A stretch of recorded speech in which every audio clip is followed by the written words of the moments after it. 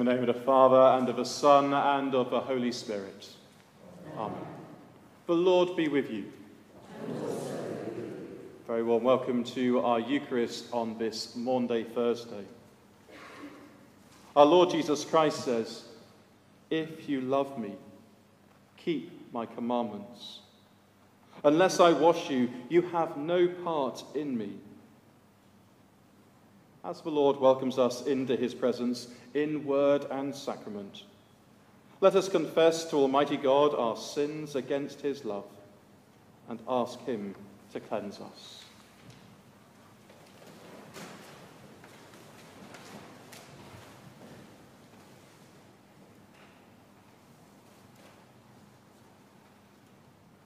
Almighty God, our heavenly Father, we have sinned against you and against our neighbour, in thought and word and deed, through negligence, through weakness, through our own deliberate fault.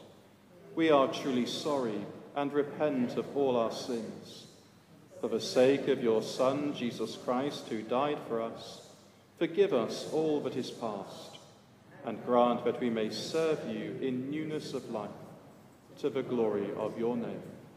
Amen. Almighty God, who forgives all who truly repent, have mercy upon you, pardon and deliver you from all your sins, confirm and strengthen you in all goodness, and keep you in life eternal, through Jesus Christ our Lord. Amen. We stand to give praise to God.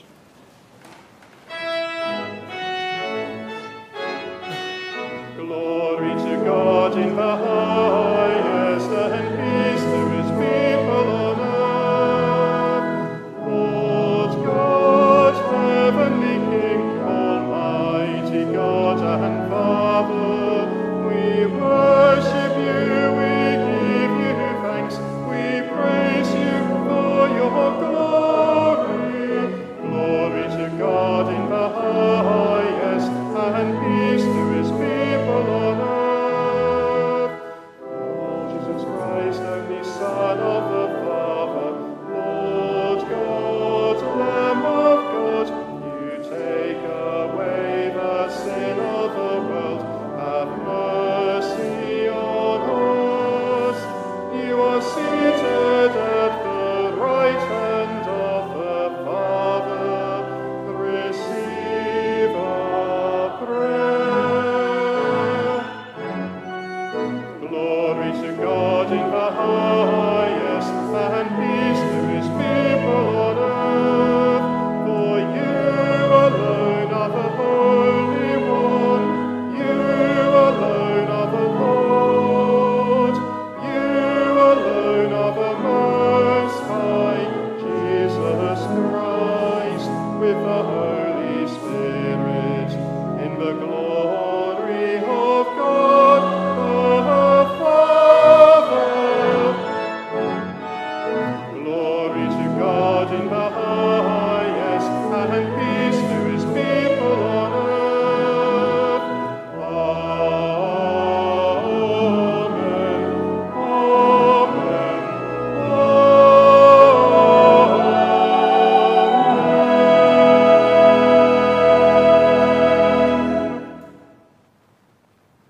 Let us pray.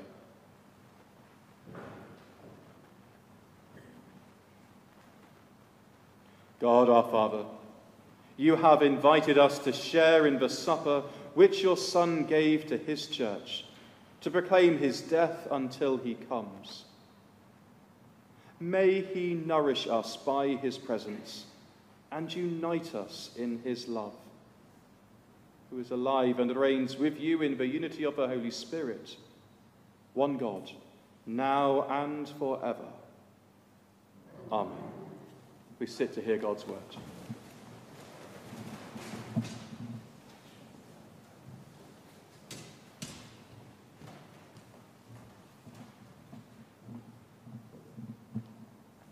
A reading from the book of Exodus. The Lord said to Moses and Aaron in the land of Egypt, "This month shall mark for you the beginning of months.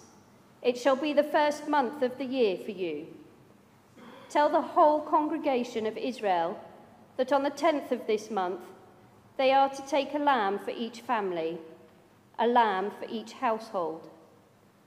If a household is too small for a whole lamb, it shall join its closest neighbour in obtaining one. The lamb shall be divided in proportion to the number of people who eat of it. This is how you shall eat it: your loins girded, your sandals on your feet, and your staff in your hand, and you shall eat it hurriedly. It is the Passover of the Lord.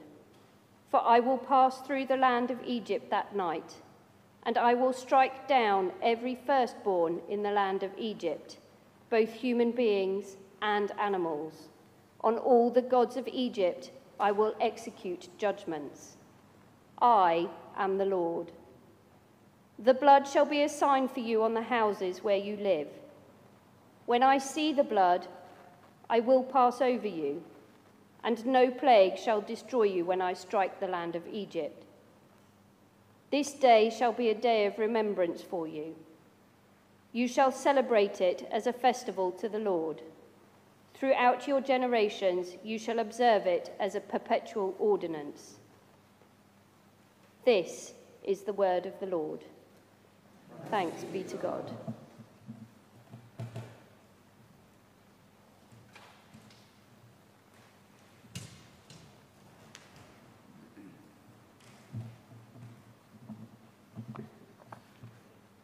A reading from the first letter of St. Paul to the Corinthians. For I received from the Lord what I also handed on to you, that the Lord Jesus, on the night when he was betrayed, took a loaf of bread, and when he had given thanks, he broke it and said, "This is my body, that is for you. Do this in remembrance of me." In the same way, he took the cup also after supper, saying, "This cup is the new covenant in my blood. Do this as often as you drink it in remembrance of me. For as often as you eat this bread and drink the cup, you proclaim the Lord's death until he comes." This is the word of the Lord.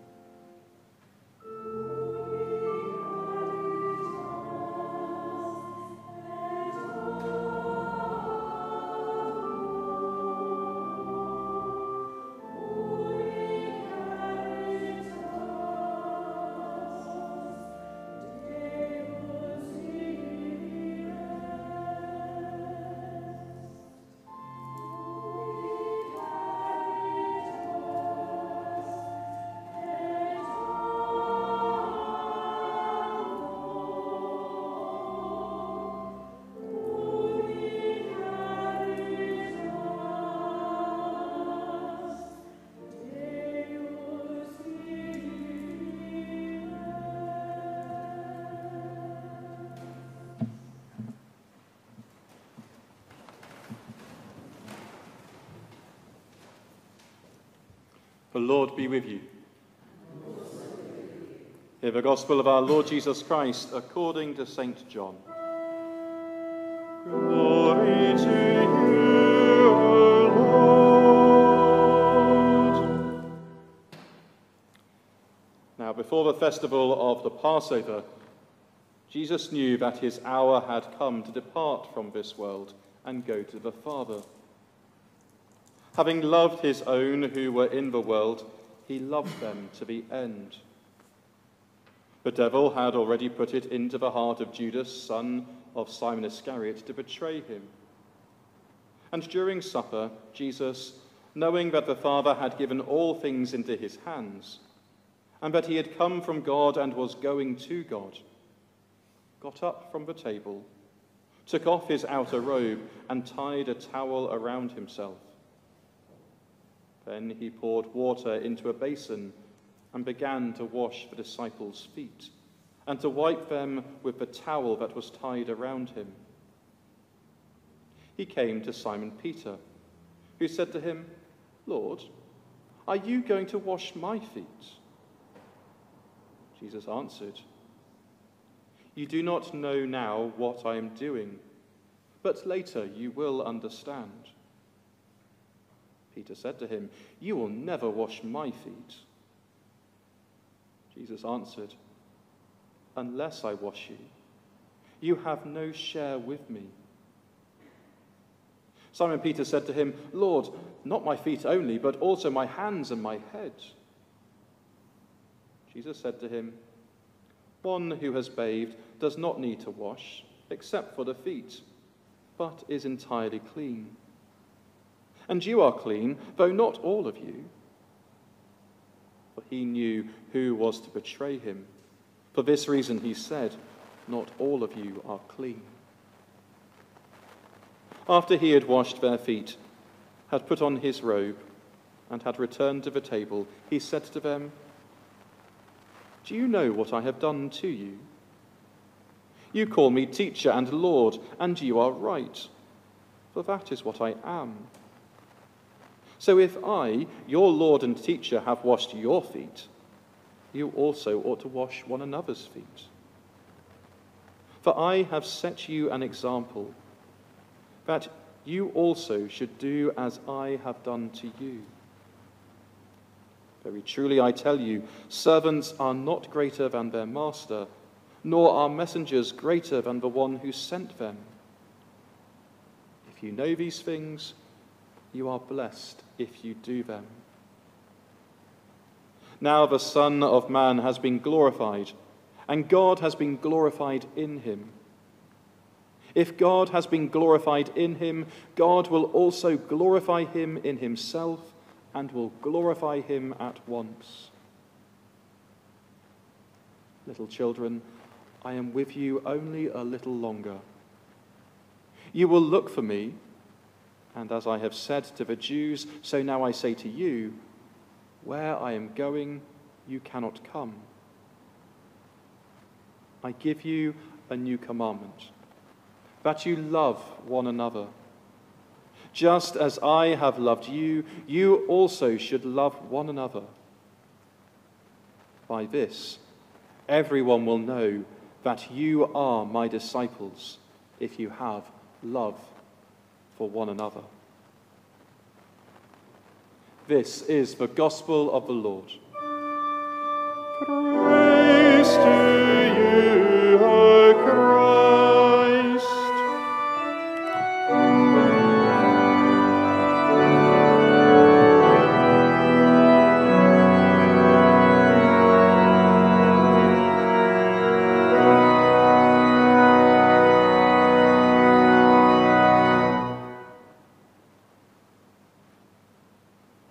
May I speak, and may we all hear, in the name of the living God, Father, Son, and Holy Spirit.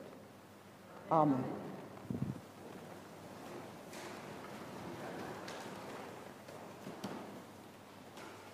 And now, on our journey through Holy Week 2022, we've reached one of the most momentous nights in our Christian calendar. A momentous night both for the first disciples and for all of Jesus' followers down the ages since then. On that first night, 3 years had passed since Jesus had first called those 12 special companions to journey with him. 3 years of intense joys, sorrows, miracles, amazing teaching, wonderful close companionship, and scary clashes with the authorities. They'd now reached Jerusalem on their annual pilgrimage with thousands of others to celebrate Passover. They were already afraid of what trouble might be in store, because these clashes had been heating up more and more since they'd arrived.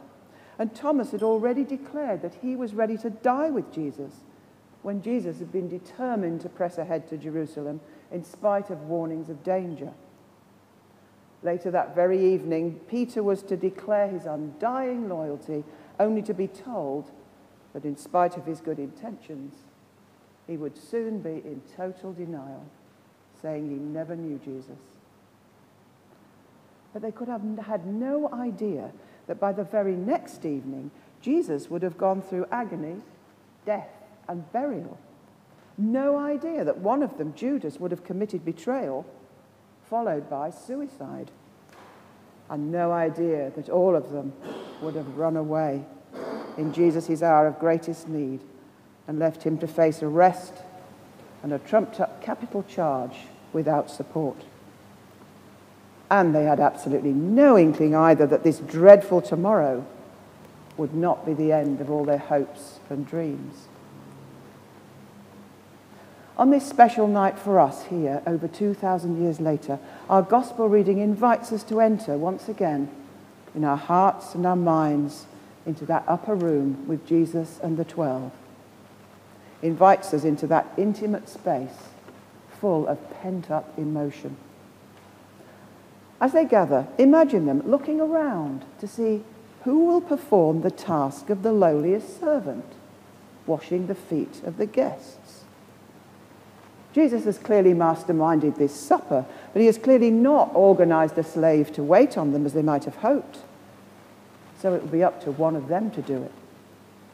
As they're wondering, hesitating, should I, will he, feel with them their sudden shock, their shame and their guilt, as Jesus himself, their revered and beloved teacher, prepares to take on that lowliest and least pleasant role.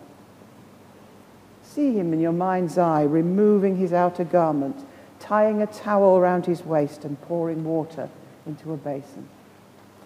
See him going to them one by one, kneeling down, gently taking each foot into his hands, feet leathery, calloused, dirty and smelly from walking the dusty roads for many miles in open sandals. Just see him tenderly washing and drying each foot. The Lord has become the servant, the slave, a total role reversal. And now listen as he quietly explains the deep significance of what he has done for them. Hear him say to you and to me that he has set an example for us to follow. Hear Jesus explain that we are to do as he has done, to love and to serve one another as he has loved and served. There should be no room for status seeking in the company of those who would follow Christ. No room for jockeying for position or job. A conversation I once overheard between a captain of industry and a bishop went like this. A real conversation this was. The first one said, one of the perks of being in authority is no longer having to help stack the chairs. And the other one said, the more authority you have in the church, the more important it is to be always ready to help to stack the chairs. At a ministers' conference I once attended, an overnighter, the bishops met us on arrival and carried our luggage up to our rooms for us. That was very surprising and very humbling too. This is the meaning of our name for this day, Maundy Thursday, the day of the great mandatum, the commandment, the mandatum from which we get the words Maundy and mandate. The great commandment to love one another with that humble, all-embracing, self-sacrificing love. What will that mean for us as we go about our daily lives? It will be different for each one of us at different stages in our lives and in different circumstances. Often it will be about serving others, but sometimes, especially when we become sick or infirm, it will be about allowing others to serve us. Sometimes, quite literally, to allow them to wash us and to remain gracious as we submit. And I, for one, wouldn't find that easy. I'm not looking forward to it. But it's all part of the great commandment to serve and also to submit to being served. Like all of those disciples at the start of the evening, we might be looking around for other people to do the dirty work. Or like Peter, our pride might get in the way of allowing ourselves to receive. Tonight gives us a fresh opportunity to ponder and to pray about our attitude to all of these things as we symbolically reenact the foot washing, this startling symbolic action of Jesus. Tonight, of course, is also the night of that other great commandment, to do this in remembrance of me, a commandment which we shall be privileged to obey once again as we come to receive Jesus in Holy Communion. And we're also invited, but only if we're able, to keep watch for a while afterwards as we remember how Jesus asked his closest disciples to keep watch with him through the coming night. To keep watch as we remember how Jesus sweated blood in agonized prayer at the thought of the horrors to come, and to remember how in his hour of greatest need they let him down and fell asleep. We too are frail like them. We too may be weary. We too may let him down. But like them, we can ask and know his complete forgiveness, as they did later. We can be restored and reinstated as they were later, as his beloved disciples, and we can be given back our commission to spread the good news of his love. And as we come tomorrow to the desolation of the crucifixion, thankfully we already carry in our hearts and our minds the great consolation and anticipation of the joyful resurrection soon to come.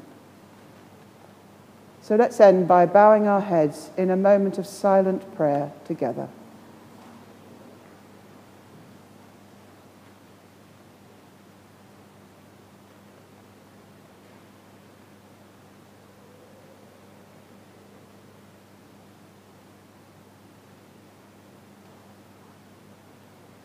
Lord, in your mercy, hear our prayer.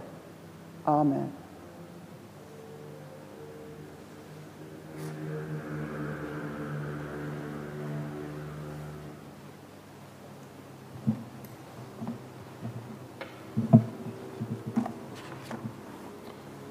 Come now to reenacting Jesus washing the disciples' feet. Would those who have indicated that they are happy to have their feet washed please come and take seats here at the front whilst the choir sing for us.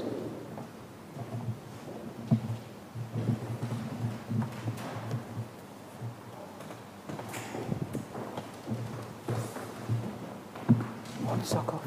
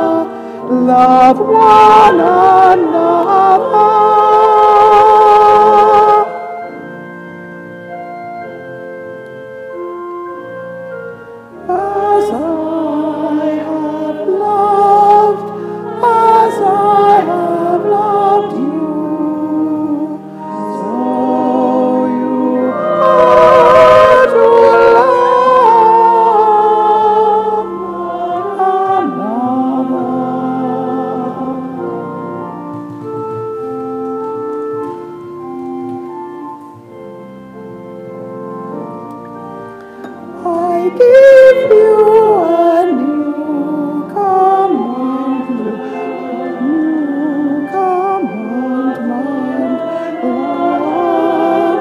love one another.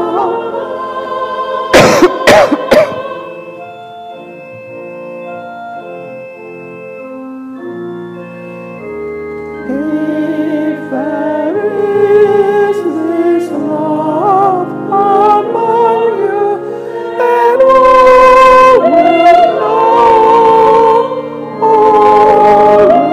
know that you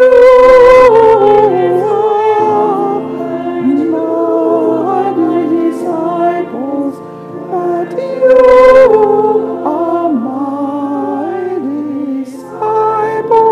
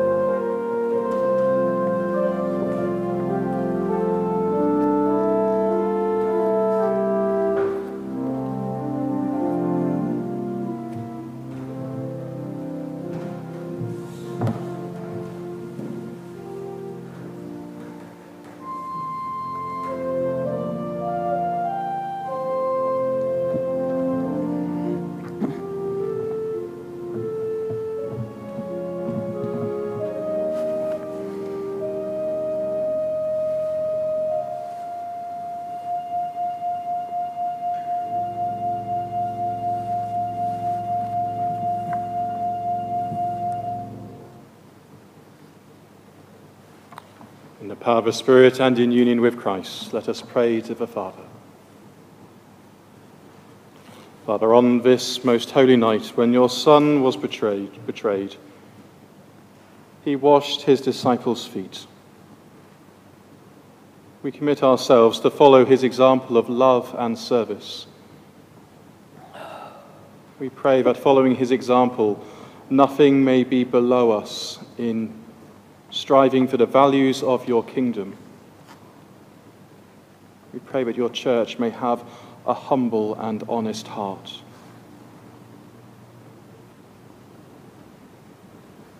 Lord, hear us.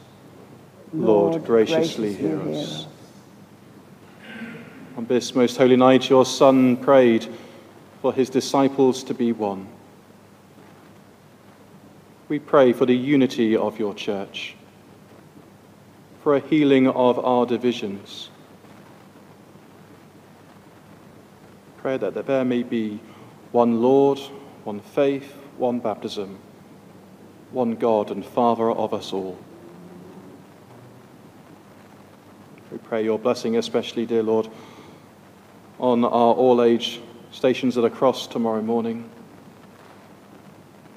and the Churches Together service in the Market Square.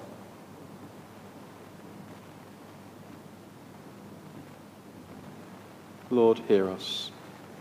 Lord, graciously hear us. On this most holy night, your Son prayed for those who were to believe through his disciples and their message. We pray for the mission of your church, that we may be confident in the good news, that our joy may be so infectious that it draws all people to you. We thank you, Father, for the time we have spent studying together the joy of the gospel this Lent.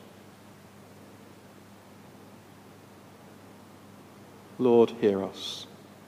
Lord, graciously hear us. On this most holy night, Jesus commanded his disciples to love, but suffered rejection himself. We pray for all who are rejected and unloved this night.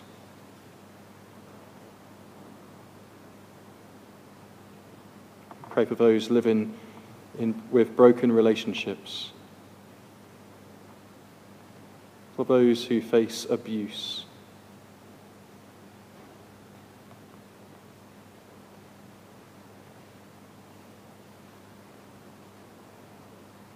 Lord, hear us. Lord, graciously hear us. On this most holy night, Jesus reminded his disciples that if the world hated them, it hated him first. We pray for those who are persecuted for their faith. We pray especially for the church in the Holy Land.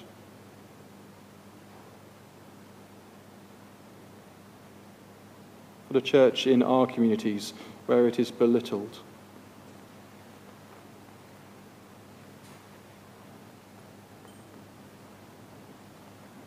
Lord, hear us. Lord, graciously hear us. On this most holy night, Jesus accepted the cup of death and looked forward to the new wine of the kingdom. We remember those who have died in the peace of Christ. We remember those who taught us how to love and taught us the faith. We remember those who have died recently, among them for the souls of Trevor Waterton, Jean Stevens, Ian Williams.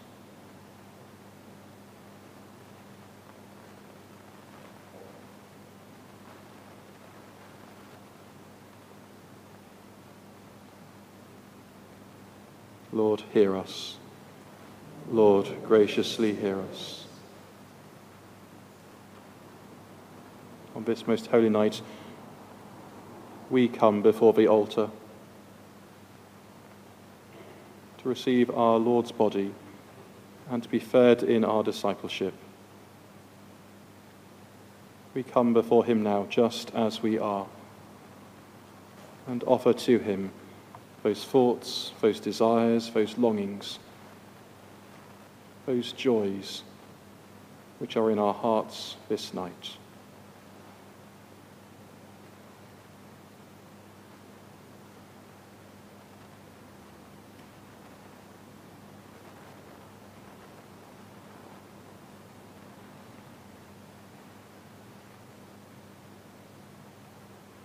Confident that we do not pray alone, but in communion with all the saints and martyrs, we make these our prayers to our Heavenly Father, saying, Merciful Father, accept these prayers for the sake of thy Son, our Saviour, Jesus Christ.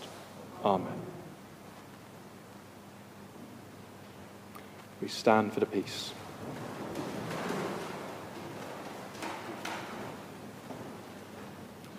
Jesus says, Peace I leave you, my peace I give to you. Do not let your hearts be troubled, neither let them be afraid. The peace of the Lord be always with you. And also with you. Let us wave to one another a sign of Christ's peace.